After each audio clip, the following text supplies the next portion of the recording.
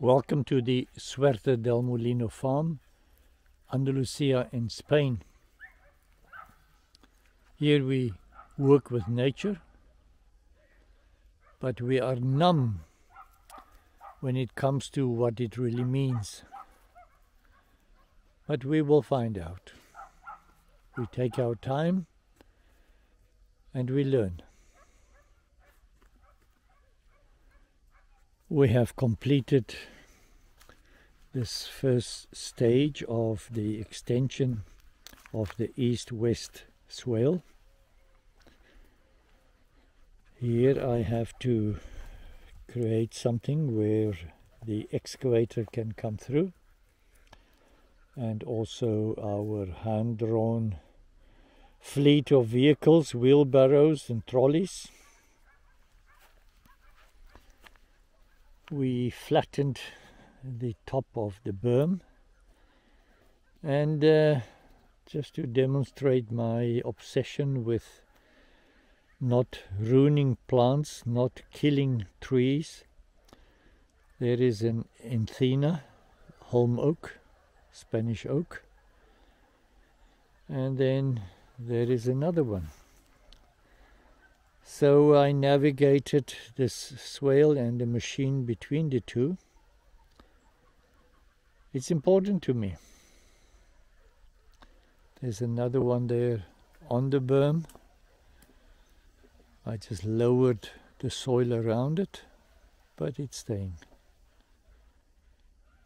It gives me joy to leave them. They have been there for 50 years or whatever time.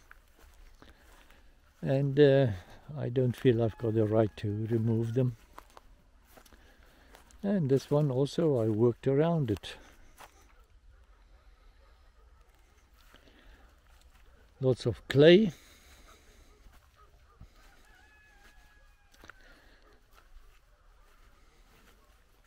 This is the site identified for the pond. We had rain the day before yesterday and today I tried to work here, but it's too slippery. To dig is perfect, but to push dirt, it just doesn't work.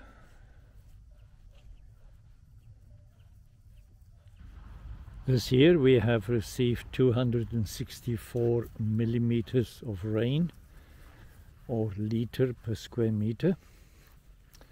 That is 6.5 inches. The average is 550 liters per square meter. That is 10, 11, 12 inches. We have another 6 weeks to go before the year end. So let's see. I brought the excavator down here because it was not in use up there in the slippery area where I want to dig a pond. And this area, soon I will plant some rye and wheat and oats, alfalfa here. But before I do that, I wanted to finish another project I started some time ago, to have some swales here. This is the newest edition I started this morning. It is basically an extension of the swale over there, and then it comes here. If I carry on with it, I go into that tree, so I then nosedive it here, and then I will dig another one there to catch whatever is coming down there. There is a creek there, and the water tends to flow that direction. So it will be great because the next swale is up there, and with the water in that swale, hopefully it will assist the irrigation of the wheat and the rye. I want to plant over here. I'll still remove this cistus, it's Charab bush, and the area above it is set aside for natural land, and this one as well. We do that wherever we have some outcrop of rocks.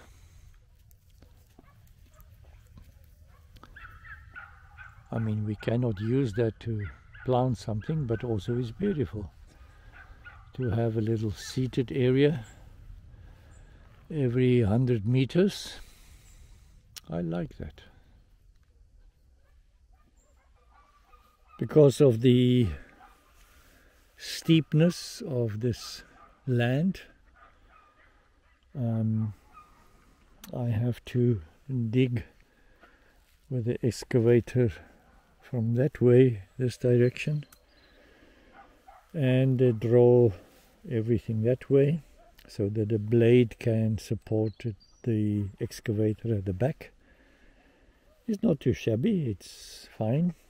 The soil falls back when I fill it here.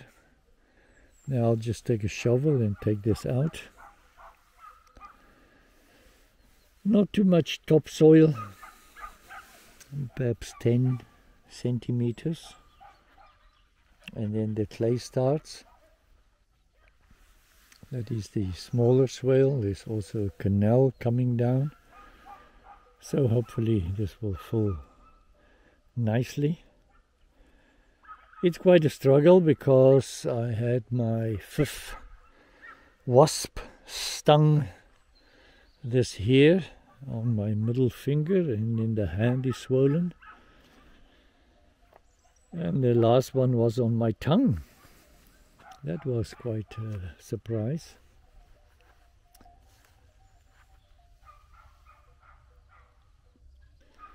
This is the absolute lowest spot on the land, and a 25-story building can go up here, and then it matches the highest point. And then at the lowest part of the land I made swales, and people are surprised that I make swales on the lowest part and not on the highest part. And the reason for that is this is where the water was flowing.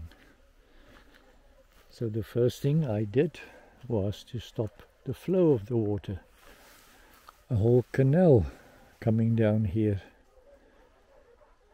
I'm happy with that decision. It might not be agreed by most people, especially the permacultural orientated people, but it works for me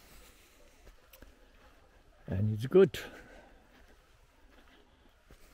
Here is Kai with a big foot.